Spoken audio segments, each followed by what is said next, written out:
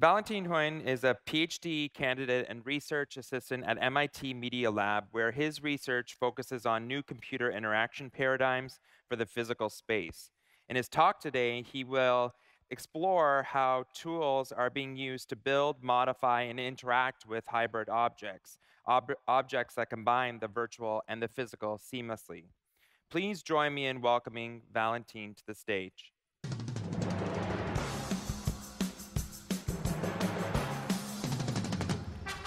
Oh, oh. Hello. Welcome to my talk about tools for indistinguishable realities. When I prepared the slides, I was like, oh yeah, tools. Wait a minute. Maybe I should first explain what indistinguishable realities are. So for me, indistinguishable realities means a complete fusion of four enabling technologies. That is the augmented reality, that is the physical reality that we are all in here, and the Internet of Things and the World Wide Web. Let's start with augmented reality and the physical reality first. Probably most of the work that you see at this conference looks at augmented reality and the physical reality in a unidirectional method. That means that the physical reality is just the substrate, the marker, and maybe you have sensors in that space and you augment that onto that space. But at no moment you actually use the augmented reality to also have influence on the physical reality. So that maybe can look like something like that. You have like a simple sensor and you augment the sensor readings on top of that sensor. It could also look like that. Here we have a one-day tattoo on the arm and you have the sensor on another arm, and so I can see my heartbeat. But that is not indistinguishable realities, that is only indistinguishable augmented reality. What I mean about indistinguishable realities means that there is a bidirectional link between the physical and the augmented. So whatever I do in the augmented, it actually also can have influence on the physical.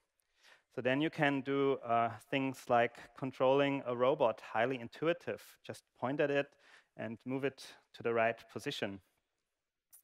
So here you actually point it exactly to the spot. That's much more difficult when you have a remote control of some sort.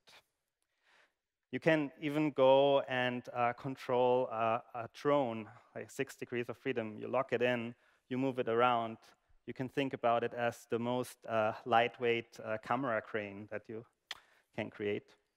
That, again, is very complicated if you have an abstract control.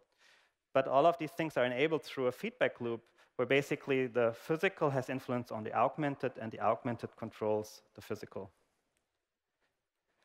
You can go a step further and actually program the physical behavior of things. So here I have a radio with a tuning knob and a volume knob. And today I expect more from a radio. I want all my MP3s represented on that radio. So I have a digital layer augmented on top. And whatever I do to the physical object, it is represented in the augmented. So it's really merged together seamlessly. And now I can look through my MP3s on this radio, and I can just drag and drop one of the MP3s onto the radio, and I have now reprogrammed the physical object. So I can take that iPad away, and the radio stays with that programming. The same thing I can do with a Lego Mindstorm robot. And by the way, all of the demos that I show you are real working. They're all working. So I take a photo of that Lego car, and the photo becomes the remote control for that car. So think about building any kind of machinery. You take a photo of it, and you stay in control of it. Here we have two lights. This is an interesting demo because it shows you that at no moment you need to think about what to control, look at menus and so on. You just approach an object. You just approach something in the physical world and you take control over it through the augmented reality. And so the interesting part is when you just look at augmented reality as a one-way direction, you have a medium for consumption of data, of videos, and so on. But when you create a bidirectional link, you suddenly end up with a very powerful tool, a tool that is basically a digital version of a Swiss Army knife, and it allows you to change the functionalities of the physical world if you create such a indistinguishable reality. So this is augmented reality and the physical reality merged together. But let's put another thing into it. Let's put the Internet of Things into that whole consideration as well. Right now, you have actually in IoT a lot of ecosystems that are siloed. You can buy into certain ecosystems, and then you only can use things in that silo. And if you want to have things of another company, you need to buy into their silos. And often you have the devices and the services of these companies merged together, so you can either opt in or opt out. And if you really want to have an indistinguishable reality, you cannot have that with these silos, because this is more like indistinguishable realities, different universes or something like that. So there's a fundamental problem to this, why it is like that. And the problem is that we don't have a visual representation or representation for the user to actually understand what is going on and to take control of that ongoing and make manipulations to it. So, and as a result, you only can say, okay, I sign into your ecosystem and please do it for me, because I don't know how I actually can control it. And this is where augmented reality in combination in a bidirectional link with the physical world becomes very powerful, because a company right now needs to think about standards between IoT as a very abstract layer. So I need to know everything that a toaster can be, everything that a food processor can be, and then I create a standard on how they can communicate with each other. But when you have augmented reality, some interesting trick happens. You can approach an object, and the object can be broken down into all of its components. And suddenly I don't have an abstract standard anymore. I can see at the toaster, and I see a heating unit, a setting knob, a slider, a timer, and then on the food processor, motor and settings. And I suddenly look at the most simple standard we can create, sending simple number values from A to B. And then you can do something like, I have a food processor that should run for half an hour, and I don't want to stand next to it. And you look around and like, oh, I have a toaster that has a timer. I just connect it and have created a new object, a new possibility in my environment. And if you want, intentionally, you can take a data point and then connect that to a web service, or the web service back to the data point. So we have a visual representation through augmented reality that allows you a maximum of user control. So how does that look like? So here we have a general purpose knob. I can draw a line from that knob to a light. And now I have taken control over that light. I can use the same knob, connect it to a seat that I'm sit on. And now I have control over that seat, so I can change its settings. When I leave from my office, I have connected the seat to the environment, so the light turns off when I leave. And when I drive home with the car already sets the right temperature, because before I left earlier, I have connected that seat also to the car, so when the light switches off, the car turns on, and I can go home with that setting.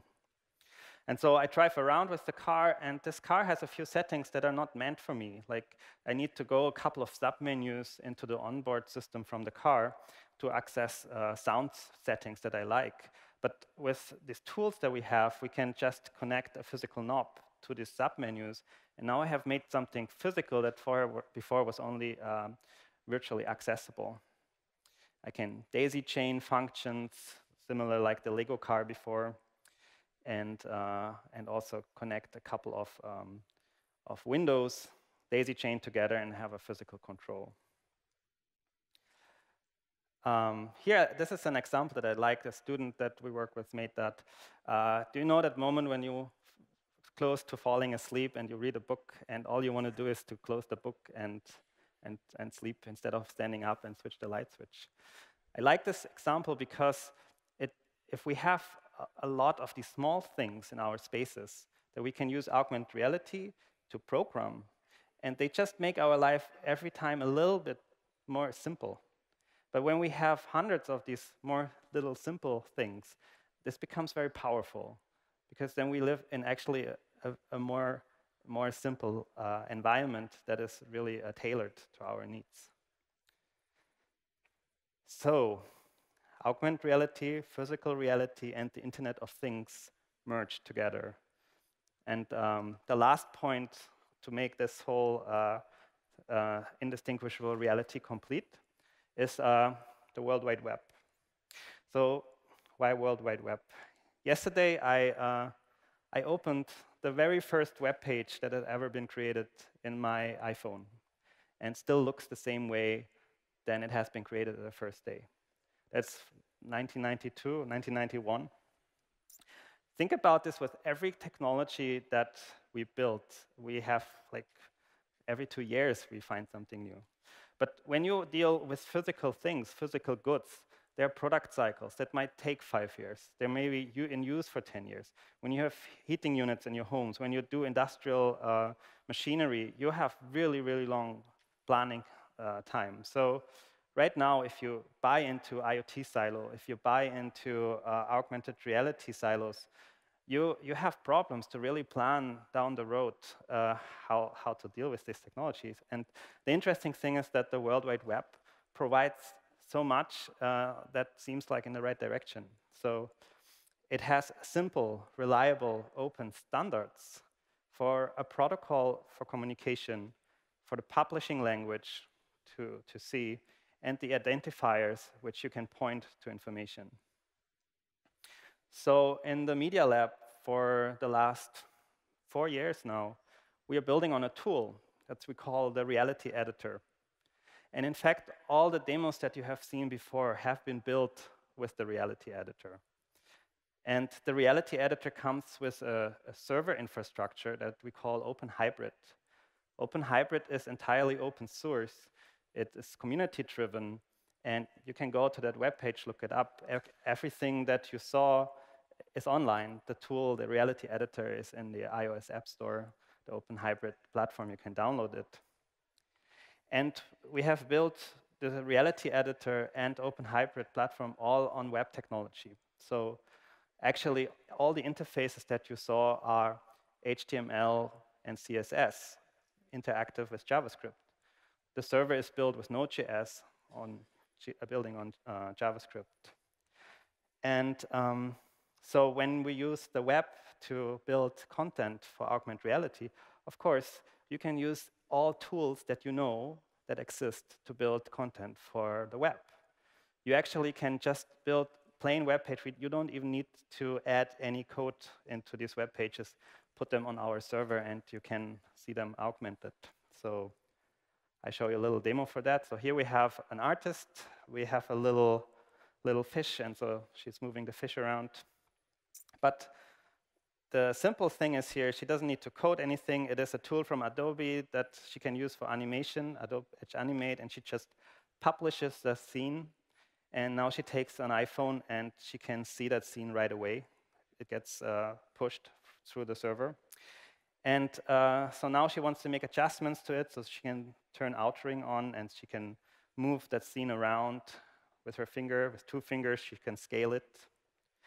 And if she wants to have it in a different angle, we have this unconstrained editing, so she can lock it in and move that scene around to put it in the right angle, position it.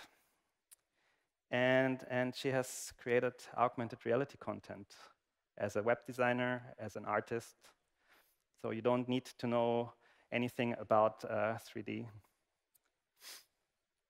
So, of course, we use WebKit, so it comes with WebGL. So here we did a little demo with 3GS, adopted it for the Reality Editor that works live, it's in real time. And because it shares everything with all the stuff that I showed you before with IoT and so on. Here we have a small demo that we just put together. We have our general purpose knob, and we connect it to the properties of the teapot. And now I have a physical interface for a virtual thing. That platform is scalable to every size you want. So you can have 50 different controls, sensors, whatever you want, and combine it with the physicality of, with the virtual augmented interfaces. Okay.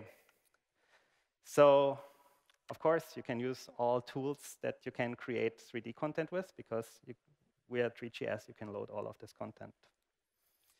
So I showed you what indistinguishable realities are. We have tools for users to edit and connect. We have tools for industry to interconnect their silos. We've built tools for developers to build simple user interfaces. And that are tools for indistinguishable realities. Thank you.